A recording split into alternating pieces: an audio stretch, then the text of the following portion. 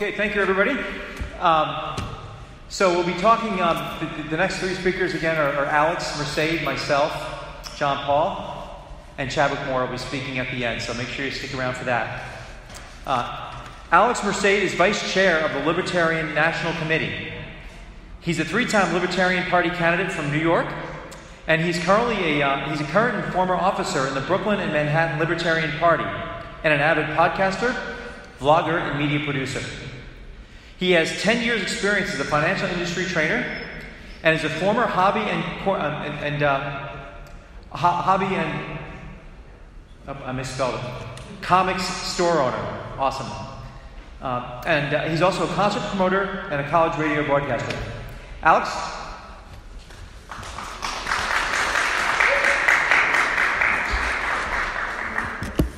Hey everybody, let me get this on. Let's see here. Okay, I'll just go right here. Hey everybody, my name is Alex Merced and I'm the Vice Chair of the Libertarian National Committee. Basically, I'm in this whole liberty game for three reasons: hope, opportunity, and empowerment. Now, what I want to do today is first kind of tell you guys my story, because I think my story can help tie into why I care so much about opportunity and why freedom and why people having liberty can help people create their opportunities. And then talk more about things like regulation and taxation and how that destroys opportunity. Okay, so first off, my mom, she was an immigrant from Guatemala. My dad from Puerto Rico. They met up in Connecticut, and me happened. So basically, I grew up in Connecticut. Then we spent a year in Florida where my brother was born. Some people are just better separate than together, so eventually they separated. Both of them kind of went through their own journeys, per se. But I had to really watch, so I was basically raised by a single mom, me and my younger brother. And I had to watch my mom go through things I can never imagine going through, working 3 jobs to put food on the table at the same time while going to school to be able to offer us a better life down the road. Basically, I remember when I was like a little kid, just sitting there doing like flashcards, helping her with her classes. So I'm sitting there like a 5-year-old sitting there doing medical terminology with my mom. But watching her go through that struggle, watching how the support that my family helped provide during that time, gave me a value for hard work, value for determination, and value for what an individual can do when they want to change their life. Also, the importance of family and social networks, so the people we bring together into our lives and the people we care about. And that was kind of one of the first things that really kind of starts giving me the spark that'll later turn into sort of my love of liberty. Also, when I was a kid, for some reason, I guess I grew up pretty quickly considering everything that was going on, so I really enjoyed watching 2020 on Fridays. So I can't imagine many 8-year-olds really enjoyed 2020, but there was John Stossel. Yes, and then John Stossel was doing his consumer pieces. I'm like, yeah, that's not what I thought people were saying, but you know what, he's got good points. That started kind of getting the wheels turning. Then in high school, so basically a little bit about the high school I went to. In Connecticut, they have what's called the Regional Vocational Technical School System. So what happens at the high school in my town, like a lot of high schools in a lot of towns, not necessarily was the greatest high school. So I opted instead to apply to the Regional Vocational Technical School in my area. I had that choice. And I was able to go to that school where I was able to learn all my academics, math, science, etc. But I also was able to learn a trade. I was able to learn microcomputer, learn about programming, networking, etc. During my high school time. And that gave me an appreciation for, one, having the option, and B, the value of trades, the value of, again, creating many skills, a portfolio of skills. So I did that in high school, but in high school, one of my teachers had us read a book, Anthem, by Ayn Rand. And at the end of the book, I still haven't read Atlas Shrugged in full. I did buy it for my wife, and then she kind of paraphrased it for me. But I did read Anthem, and at the end of the book, it gave me such an appreciation for individualism, the idea of ego, the idea of, you know what, I want to think for myself, that also was another spark. But at this point, it still hasn't all kind of come together yet. So I later go to college in Ohio, Bowling Green State University, where I get involved. At this point, politics isn't really my big thing. Really, music is. Okay? I have long hair, playing guitar, I'm a college radio DJ, I'm going to be a rock star, it's going to happen. Okay? I did get to open for Marcy's Playground once, that was kind of cool. So then what happens is that while I'm in college, there was a semester where I was a resident advisor. And I didn't have a car while I was in college, so I couldn't go see my favorite bands across the state. So for the first time, I created an opportunity. I decided, you know what, to get over that, I'm going to start a business. And I started a business of promoting concerts with all my favorite bands. So I was like, you know what, I'll just bring them to me. And I was able to make a few bucks doing it. Okay, so that was my first time where I said, hey, you know what, let me create my own opportunities. Okay, now that leads to me having a conflict being a resident advisor with the college. They weren't a big fan of me promoting events at the local bar while being a resident advisor, so eventually we part ways. So I have to move off campus at this point. And me and my roommate at the time, going through his own personal issue at the time, we both decided, you know what, let's show the world that we can bounce back. So instead of spending the money I had to go get a place to live, I used it to start a store, a comic book store. Okay, so here I am, we start this business, and the first day we have a line around the corner, we make back our investment in the first 3 months.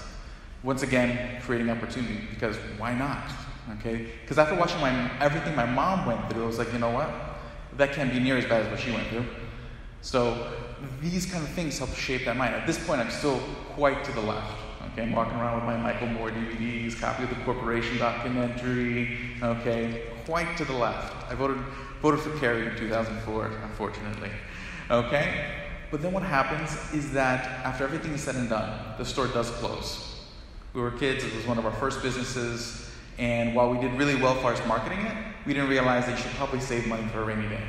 Okay, so the store eventually closes, and to kind of keep myself motivated, I buy myself a ticket to the Philippines because I still had one more semester of college to go. So I go through the semester of college, and as a reward at the end, I have a trip to the Philippines.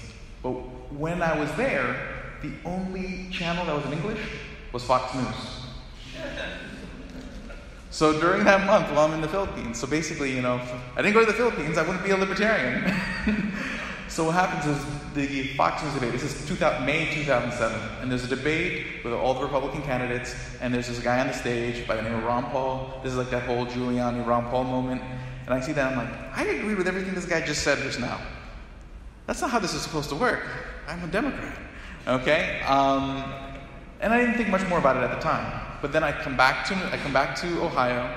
I start doing some more research, and then I become obsessed. But I become even more obsessed with like economics and finance, which leads me to move to New York, which leads me to become a stockbroker, which leads me to become now a trainer of people in the financial industry for the last 10 years. Quite a turn in the direction. Hair got cut, the whole deal. So that's kind of how I became a libertarian, okay? And then I didn't get involved with the Libertarian Party until 2013, because basically what I did during those years was promote liberty. Basically, as I was learning all these ideas of philosophy, economics, I documented it. Literally over 2,000 videos on YouTube of me documenting my entire intellectual journey. Because as I learned, I made a video about it, so that I can get feedback, grow, etc. So I developed a little bit of a following, and in 2013, they needed a candidate for New York City Public Advocate.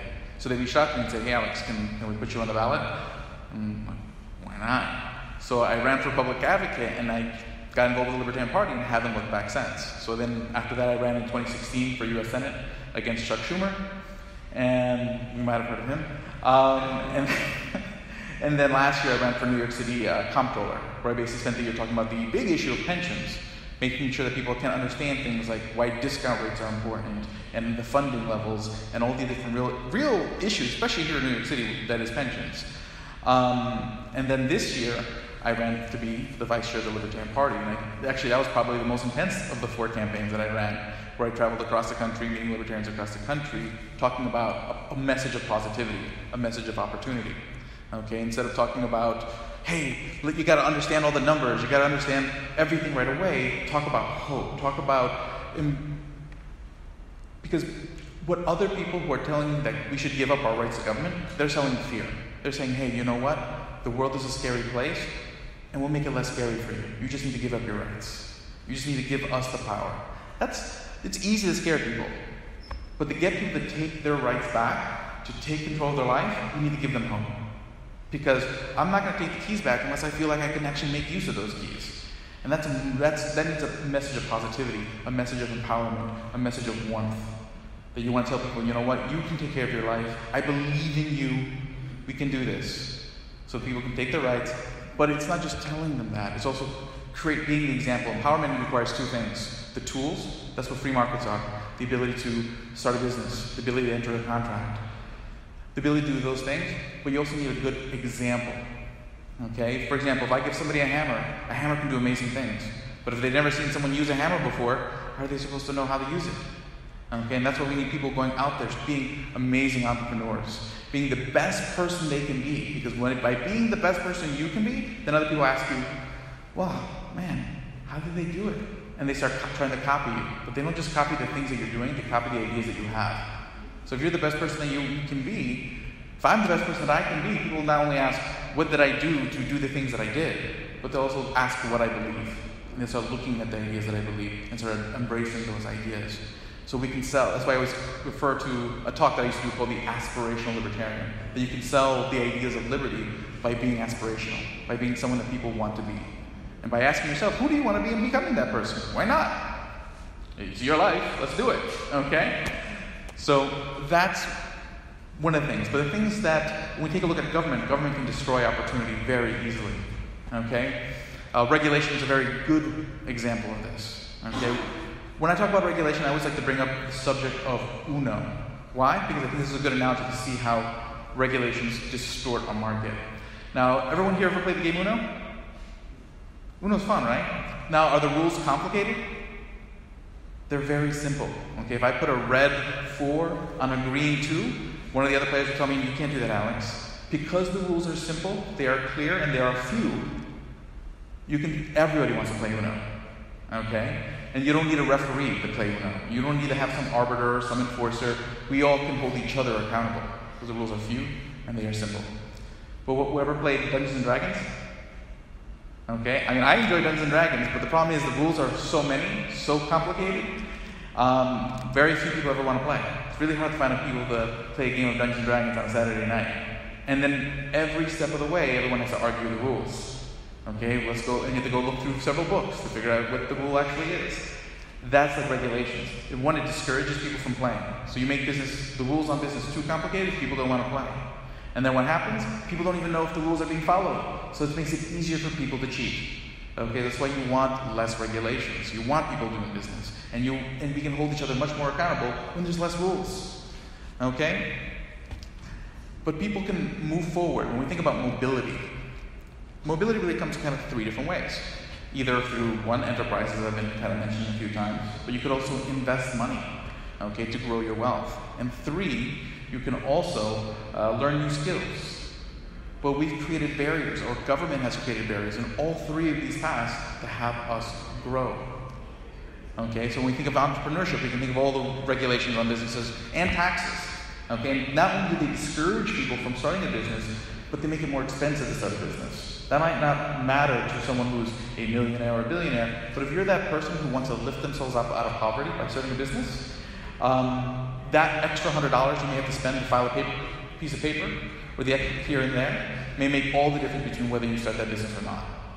Okay, when I started the business in Ohio, it was $10,000 between me and my buddy, and we were able to get a business started, get a rent, a location. In New York City, $10,000 would probably be just like filing one paper, or paying for like an hour of a lawyer's time. Okay, you just wouldn't go as far to start a business, making it much harder to start a business here, and you'll have a lot less of that. Now, when we think about skills, okay, if you want to go into another skilled industry, you can't just learn the skill. You have licenses everywhere you go. I think 1 out of 3 jobs nowadays is subject to a license, which requires, and that's what I do. I train people to take licenses. I see people who are struggling, looking to get into a new industry to improve their lives, and they have to spend like 6 months training. They can't afford that time if they have a family and kids that they want to provide for. Okay, so now that opportunity's gone from them. Okay, and then we take a look at investment. Nowadays, what's the rule? More risk, more reward.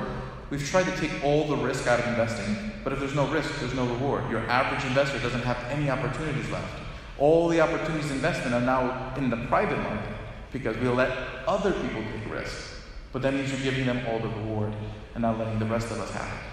Okay, so basically every way where you can have mobility has been locked away by government in some way, shape, or form. That's why we need freedom, we need liberty, we need to allow people to make mistakes, we need to allow people to seek reward, we need people to have opportunities by not getting in their way. And that's why I'm a libertarian, that's why I'm in the liberty game, and that's why I am the vice chair of the Libertarian National Party, because I believe in it and I want to make it happen, and I want to see it happen. By being an example that people can, and telling others to be an example that people can aspire to promote the ideas, but also calling out the bad things that are happening that are holding people back. And that's what I gotta say. My name's Alex Merced. I'm the Vice Chair of the Libertarian National Committee. And yeah, subscribe to the podcast. Find me on Twitter. I'm not hard to find. Do I have time for like a question or? Okay, let's take a question. Who's got a question for me? Okay, well in that case, you guys have a wonderful day. Thank you guys. Thank you, Grand Opportunity USA for having me here today. It's been fun, and you guys still got a couple more awesome speakers along the way.